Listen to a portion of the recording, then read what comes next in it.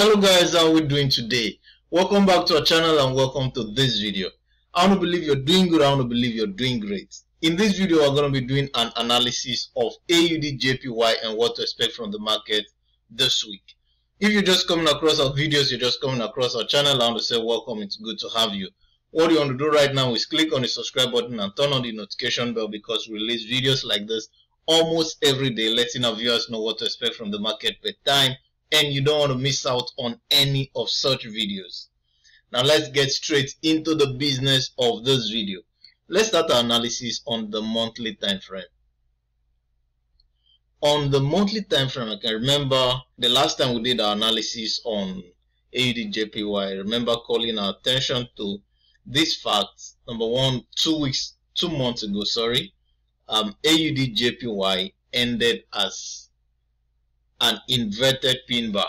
Now we've said it that an inverted pin bar is not exactly a bearish reversal candlestick pattern, but it shows bearish rejection. At the same time, letting us know that there are still buyers in the market. Then last month, which was the month of July, we could see the activities of both buyers and sellers, making the candlestick end as a bearish candle with both the wicks on the upper and lower side long. So it has long wicks both on the upper and the lower side. Then here in the month of August, we can see the candlestick is still forming. So here we could see bearish rejection. Here, of course, we could see contention among buyers and sellers. Then let's see the weekly time frame. On the weekly time frame, last week, the market ended as a bullish candle. So if we want to combine these three, we want to call these a morning star. And let's also see the daily time frame. On the daily time frame, last week Friday ended as a bullish candle, but today being Monday, the market is ending as a bearish engulfing bar. And this is past 10 p.m. Nigerian time, that's GMT +1. And the market has closed for Monday and the candlestick for Tuesday has just begun. Okay, then let's see what's happening on the 4 hours time frame. On the 4 hours time frame, we can see the market started selling, and when it got here, it started buying again, and yesterday ended as a bearish arami. So what do we expect from the market this week? That's what this video is about. Now let me call our attention to this fact.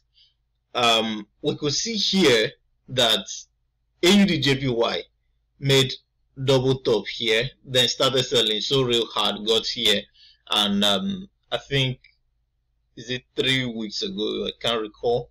Probably 3 weeks ago, when the market sold down here. Remember telling us that this happened at midnight in Nigerian time. That was midnight. Then it started buying within the day, the next day, and it bought down here. Of course, many of us were expecting the buy to end here, but it sold a bit and continued buying, which happened till last week Friday. Now we can see that we are currently at a strong resistance region. Let's look at the weekly time frame. On the weekly time frame, you can see, okay, look here, you can see that the market has gotten to the overbought region. Then also look at the monthly time frame. On the monthly time frame, you can also see that the market got to the overbought region here, and from looking at this from here, you can see all of this place. You can see bearish rejection. You can see long upper wicks. So there is strong bearish pressure here, even though the market has tried. I mean, it has been buying from here till it got here, and there is strong selling momentum around this region. So each time it buys and gets somewhere around here, it starts selling, and it buys again, it started selling, and that's what has been happening for like the past I think 5 months. So there is strong bearish pressure here. Then look at the weekly time frame. You can see it's clear that the market is having hard time crossing this region. So this morning star here, I don't believe it's going to count. I don't think so. I expect the market to start selling from here because okay, look at the daily time frame. On the daily time frame, we've seen that yesterday ended as a bearish engulfing bar, and the 10-day simple moving average has just crossed over the candlestick, which is a bearish entry trigger. Then you can see the new candle is forming, and look at the 4 hours time frame. On the 4 hours time frame, you can see that there's been a strong selling pressure from here down here, and this is a retracement, and the sell has just begun again. So expecting the market to sell pretty hard. Or expecting the market to sell down for a long time. Of course, considering the fact that the weekly time frame, the weekly time frame got to the overbought region here, and here it got pretty close, but I'll still like to consider it overbought. And the monthly time frame also got to the overbought region. Considering this fact, I believe Audjpy is going to sell for a long time, or let's say for quite a long distance. It's not going to be a brief sell. It's not going to be a brief sell. It's going to sell. It could sell for a long time. It could sell for a long distance. The difference between that, selling for a long time could be selling for 3, 5, 6 months or 1 year. That selling for a long distance could be like selling from where it is till maybe somewhere here. That could happen within a month or even 2 weeks, depending on the selling pressure. So I'm actually expecting Audjpy to sell for a long distance. It may not actually come to this region. I don't want to exaggerate, but I know it's going to sell quite hard. So our first TP will be here.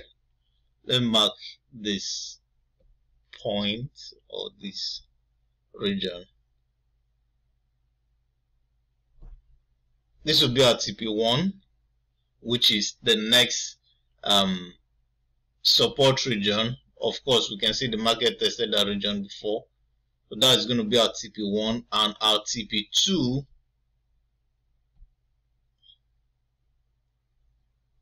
this will be our TP2. Now, TP2 could take quite a while. If you're not good with holding trades for long, you may not want to take TP2 for now.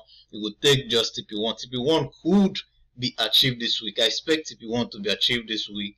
TP2 could take into next week, depending on the pressure or selling pressure in the market. So that's how far we're expecting the market to go.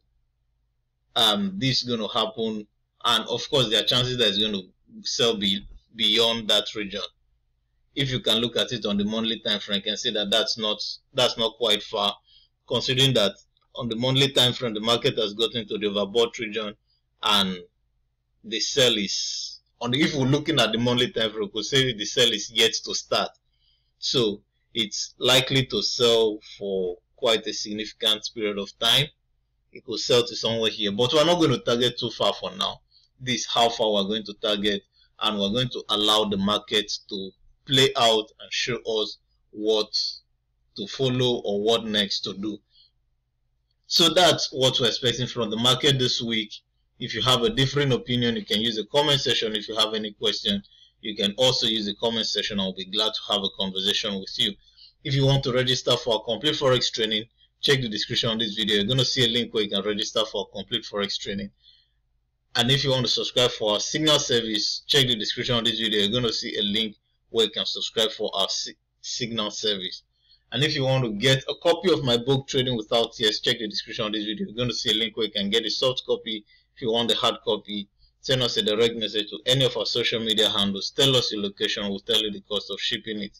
Once your payment is confirmed, you'll have the book delivered to you. So that's it from us on this video. I hope you got value. See you in the next video. Bye for now.